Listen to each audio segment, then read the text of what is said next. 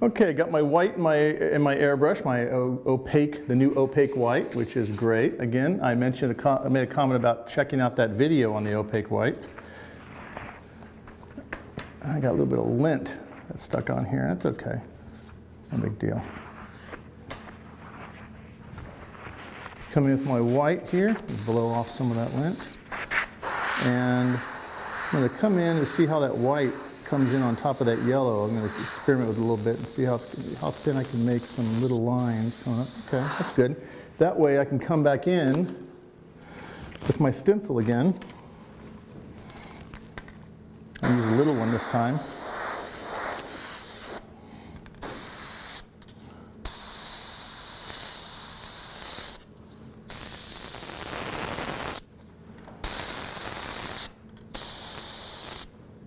Be real careful on this one because any overspray you're doing is really going to kind of kill the stuff you've already added in here. And I've already added a whole heck of a lot. I don't want to get too detailed and too weird, but I kind of like this part because this is just, it's like everything is now just background. I want to bring back some of those embers that I lost.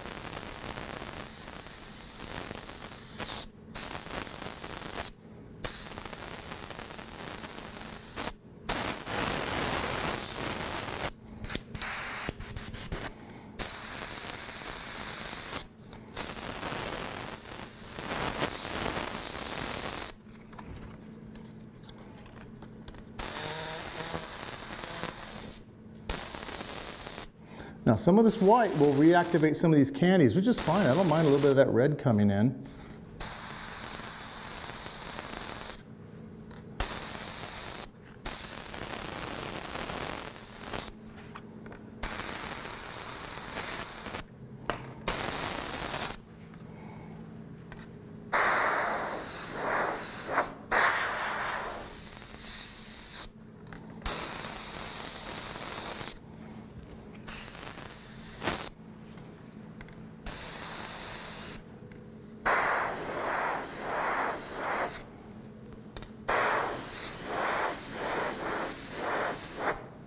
Now, what if you want to come in with those white embers now? We can do a couple of those little embers down here, like a little splatter. Remember I did those earlier? We can put those in here, but we'll really focus down here at the bottom with them. And I don't mind them going on the outside edge because I'm going to come in and hit them with some tequila yellow.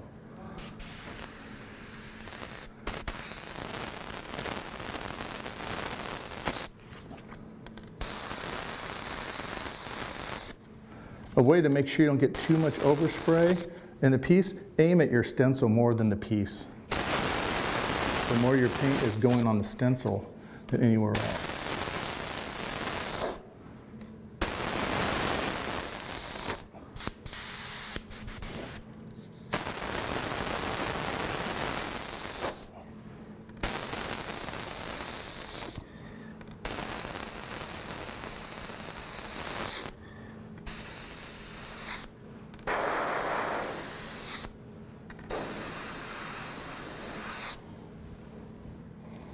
Well, that's kind of cool. Looks like there should be an ember here. A little bit of a balancing act, not much, but just a little bit of a, let's see if you add a little bit more smoke here. Not too much, just a little bit. Cool, kind of digging that. Normally I step way far back, otherwise I'll knock the cameraman over, so I'm going to look back and I'll look at it yeah, so I'm just trying to think of how it's going to look when it's clear coated. I want all this stuff to be going on. I want to read good from a distance, but I also want to be able to come up to it and see different things in it. And yeah, I did reinvent a whole lot. And when you said don't reinvent the wheel, I did a whole lot of stuff that you think is covered. Because the candy that's in it, you'll still see this. So there's a lot of stuff going on there. This is definitely like a hodgepodge technique. I'm going to make this one over here as an example a little bit simpler because this one I started having a little bit too much fun with. So let me come in with that tequila yellow and I'll show you how that works as the final note. We're going to bring that from the outside in, leaving the center core of the white alone. Okay, airbrush all nice and cleaned out. Actually, I left the white in the brushing because I'm going to come in with white next on that, but also in case I get a little too happy, case Preston shows I'm getting a little bit too happy with my colors. So let's come in with this tequila yellow. Now spray here, you can see the color. It's 1-to-1, tequila yellow and lemon yellow. Because I didn't want it to be that orange, and if you get too much of the lemon, you'll bring a green tone into it. I don't need to do that. So I'm going to blend in this candy. This is just pure candy on the outside in.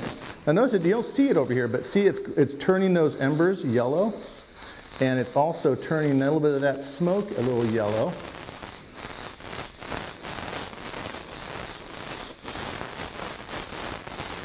I want that. I don't want this. I don't want the absolute center to be, yellowed out. I want it to stay white, but I do want to bring this from the outside in.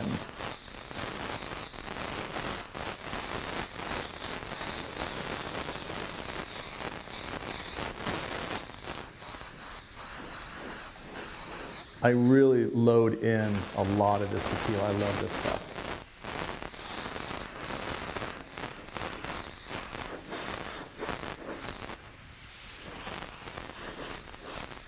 Actually there.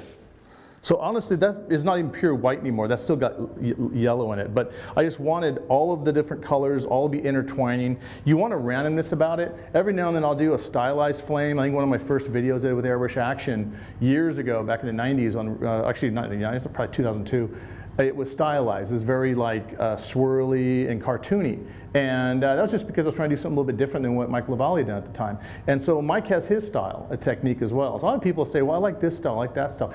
Try and experiment different styles. Try a bunch of different stuff out there. This has got a little bit of everything in it, this one right here. And then the one we're going to do next door is going to be a little bit different also. That's the whole key that I'm showing you. What I'm showing you isn't really, I'm showing you examples of styles. I'm trying to show you more of a process. I'm giving you tools you can then turn and make it your own. Do something on your own. Because all these techniques, you can do them all together, or you can do just a few of them. It's up to you. But I'm pretty happy with this, and I'm going to go ahead and let this dry for a little bit. Then I will cover it up so I don't get, because I'm doing green over here, I don't want any of the green to come in here, because green and red, complementary, darkens it all out. I don't need any green in here. So we're going to cover this up when I come to the next fire. Also prevent me from just accidentally copying it. I want to do a different style over on this side, using yellows and greens. Okay, I got this panel all masked off now, so I don't get any white overspray over my previous fire. This one I'm going to do a little bit differently, and it's going to be simplistic, not just in the fire design of it, but also in the colors. We're only going to use 3 colors on this one. We're going to use the lemon yellow candy that's mixed with the 4050, and then we're also going to use white, which is the Wicked opaque white, which is already in the brush, and then we're going to use emerald green, which is also mixed with the 4050, and then reduced with 4011. So 2 colors and 1 white, and that's about it. I might, something I lied. I'm going to use black. You want to know why? Because I want to come back in and do some inclusions in here. So okay, I didn't lie. It's 2 colors and 2 values. There you go. White, black, yellow, and emerald green. So let's come in and just start. I'm using the stencil again. Sometimes you've got a little paint on here, you want to blow it off, otherwise you're going to end up with some serious dandruff problems on your paint job. So, let me see how I'm going to do this one. I'm going to do a little bit different. Let me hold that down here.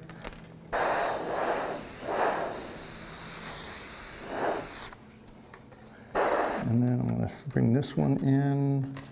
I'll do this.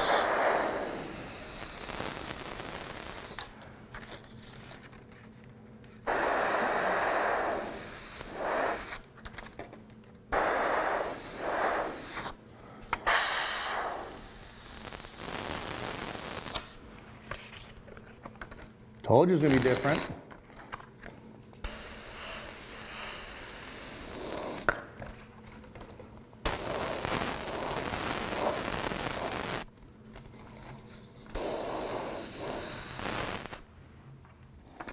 A little bit of a color, a little bit white in there. I'm just kind of sculpting it and kind of having fun with this. You kind of have to kind of see where the design, where you want to kind of go with the design. I'm going to do a little ember right there, and then bring that up, really kind of soft there.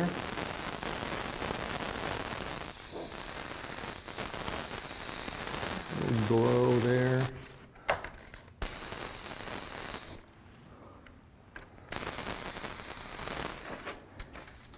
I had a little white right in here, so I'm going to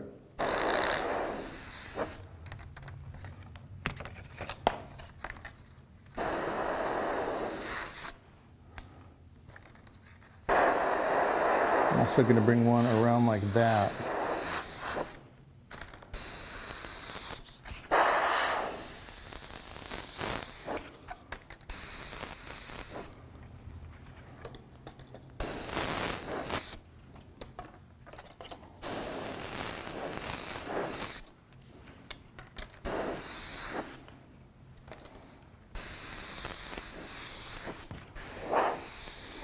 It almost has more of an organic, like a leaves or something going on here. So I'll come in and kind of give it a smoky look. A glowing ember up here as well.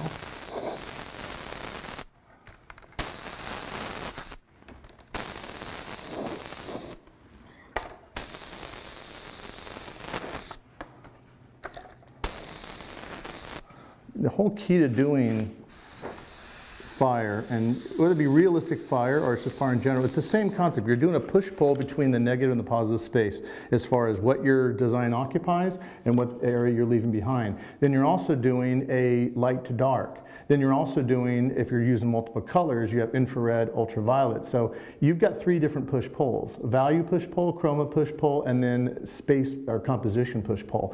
These things, if your space is too cluttered, that's too busy, that's because you're not, honoring the negative and positive space. If it's too dark, you're not honoring the balance of value. If the colors are too muddy, you haven't been paying attention to color theory. So all these things have to go on inside of your head.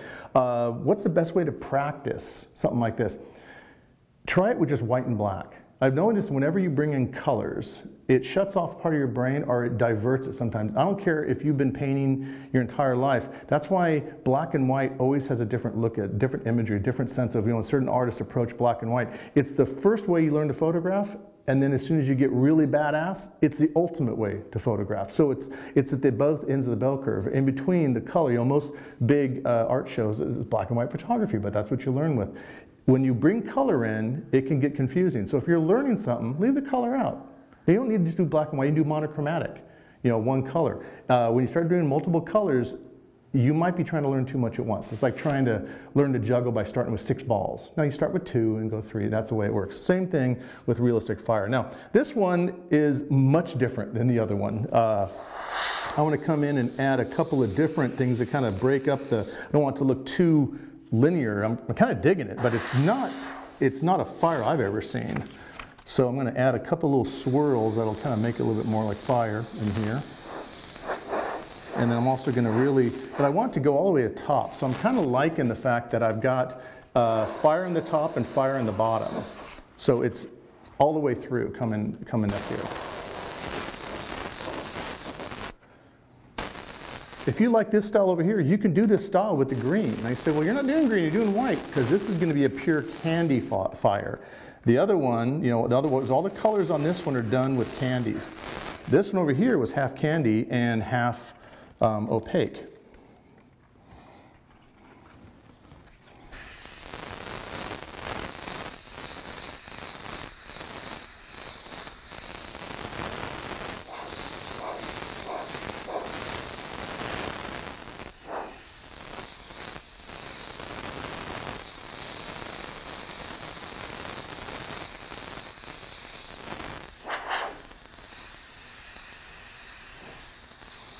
Now you like to bring in the freehand elements like this, little dagger strokes, because it breaks up the monotony of the stencil. The stencil has it's a very cool purity to it, but it's very machine-like. It's very, predetermined. When you add this little dagger stroke in there, the little screw-ups really add to the design.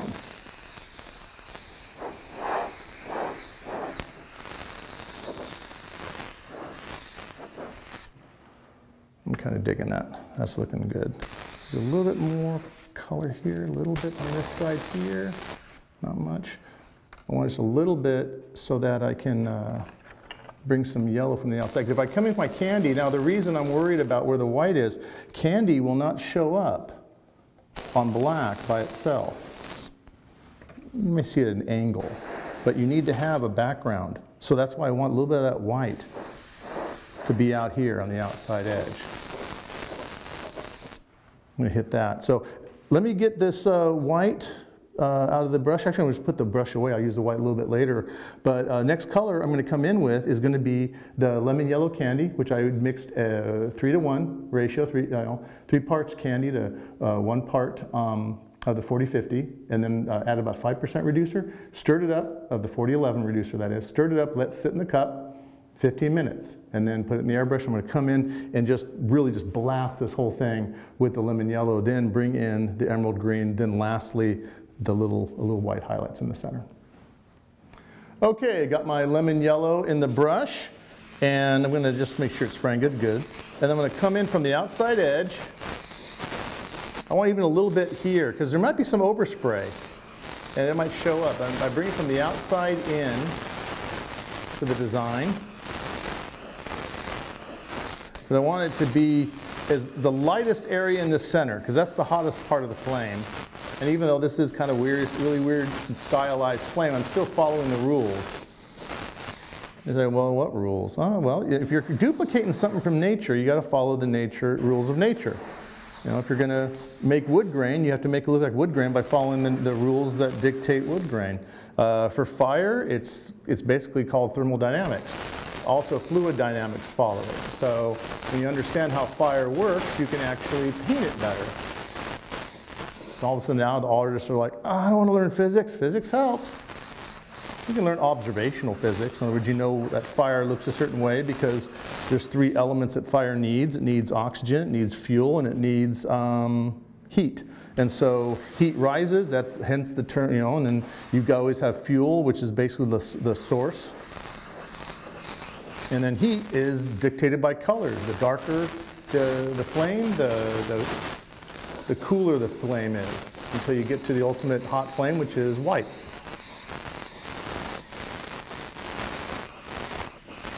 I'm also looking at an angle to see how wet this is getting. I don't want to get too wet. It'll start getting kind of goofy on me. So now the lemon yellow, if you look at this, you're almost like, this is almost kind of it has kind of a green look to it. Your eye is referencing this tape, which is a chrome yellow, which is, understand, if you have a yellow, your yellow is going to go either direction of the color wheel. So yellow, there's no such thing in paint as a pure yellow.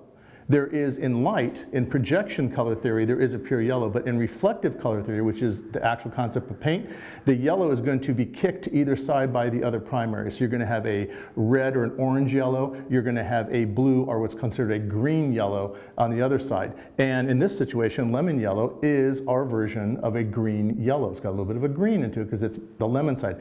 Our tequila yellow is on the orange side. Now, I did not want to use the tequila yellow on this because I'm going to come in with green, and so it's a little bit of a complementary. You know, how do you make green? You add blue to yellow, and then tequila's got orange, and orange and blue are complementaries, and all of a sudden they cancel each other out, and you get a darker color. Now that might be kind of cool. You might want that dissident, kind of a weird, funky color going on in there. But I just want this to be a very limey, greeny, green, you know, slime green, poison green, whatever you call fire. So we're sticking with that. If I yank this tape off, though, you would not see this as being green. You'd see it as being just yellow. But we're going to come in with our emerald green, which then you'll lose. You won't even be, you know, worried about the green anymore in this yellow because the emerald green is just going to dominate the entire image. Okay, very happy with that, and let that dry a little bit, and then I'm going to go clean this brush out and get my emerald green. Okay, I've got my emerald green candy in my airbrush, and remember exact same mix we did with the lemon yellow, 3-to-1 with the 40-50, and then 5% 40-11, stir it up, sit 15 minutes, 40-11, not the other ones, 40-11. So that's been sitting, and I'm going to come in. I'm going to be really careful. This is a very dark green. Now, could I have used poison green instead, which is also one of the candies that Createx has in the Candy 2.0 line. I could have, but I want to keep this simple. I can always blend this and get something similar to it, but I really wanted that emerald green. And when this is cleared, it's really going to show up nice, because the outside area here, it's kind of, I'm darkening, it's kind of going away. You'll see it when it's clear coated.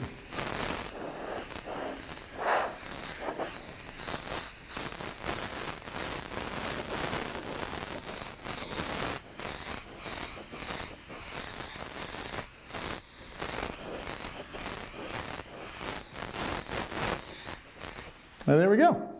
Now, let's put a little air on it right here.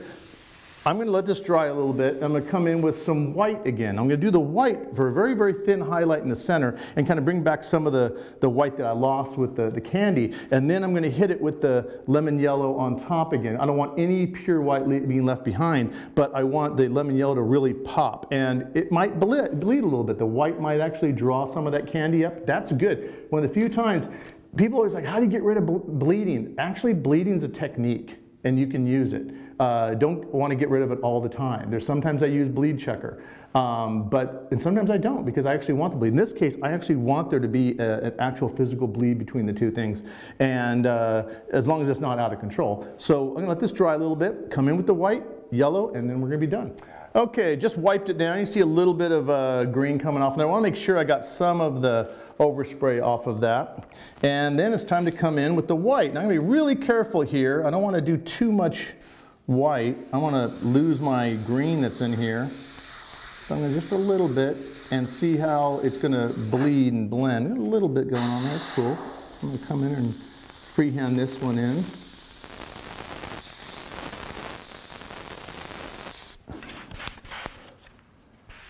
Let's see, I'm going to bring this guy in white, more white here.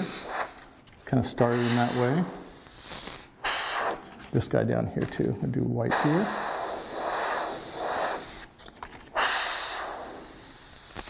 And see how if I really get it white, a little blue comes in. Well, that's because there's blue in that emerald. It's kind of cool. Not a lot, but there's enough to bleed out. So I don't want to get it too wet, otherwise I'll start getting blue flames in here.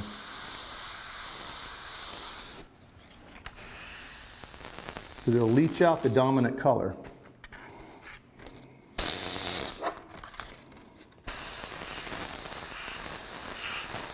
Now, how do we get white to stay on here but not bleed out? What you do is you come in and you very carefully, you spray what I call dry spraying. I learned this technique years ago on black t-shirts from Terry Hill.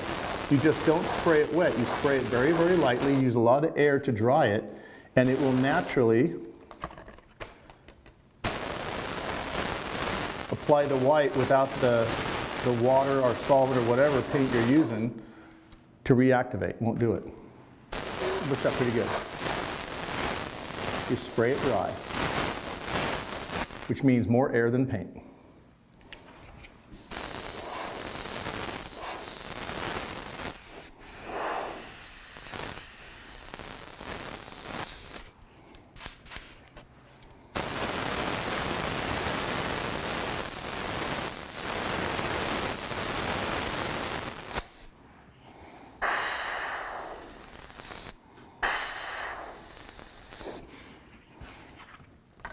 Use this little guy right here to create a little dot right there.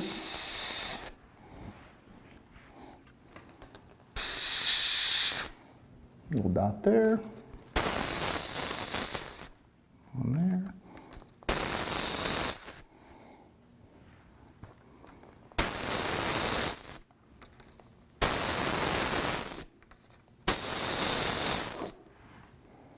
It's kind of cool. I like that.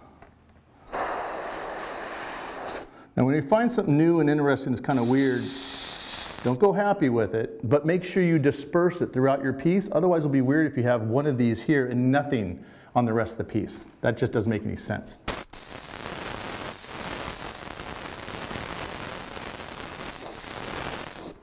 I always tell people when you're experimenting, be careful. If you don't have time to experiment, because you may all of a sudden go, oh, that's really cool. And then you're like, oh, crap, I got to do that on everything.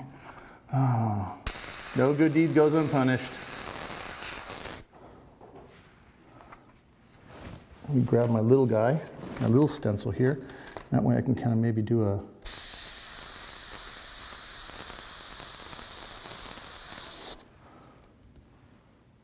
little something in there. Bring some white there.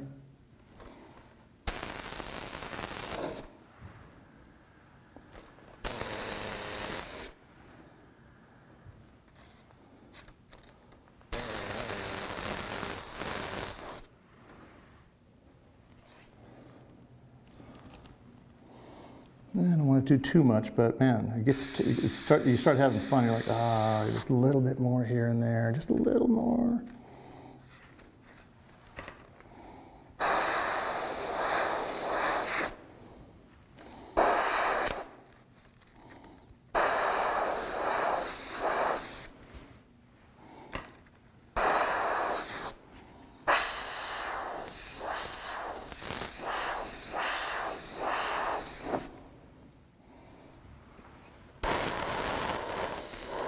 See how pinching it together, you can create different, sizes with this and different shapes.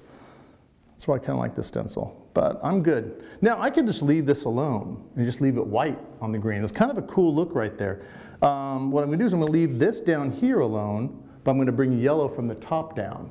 So that way you can still see some white, because I like the white that brought the blue in. It's kind of different. I like that little that teal that popped in there, and that's kind of cool. So I'm going to bring the candy yellow just down there, and we won't even cut away. I'm just going to grab the other brush real quick. I think I have it here somewhere. There we go. Is that it? No, that's green. Okay, we're going to cut away because I got to go find my yellow, so be right back.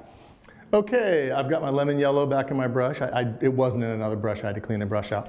So I'm going to come in just from the top and blend in this lemon yellow right on top of that white.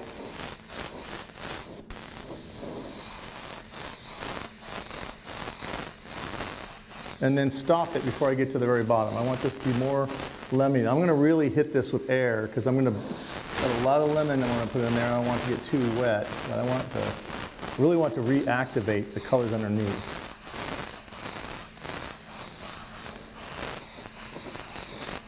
There we go.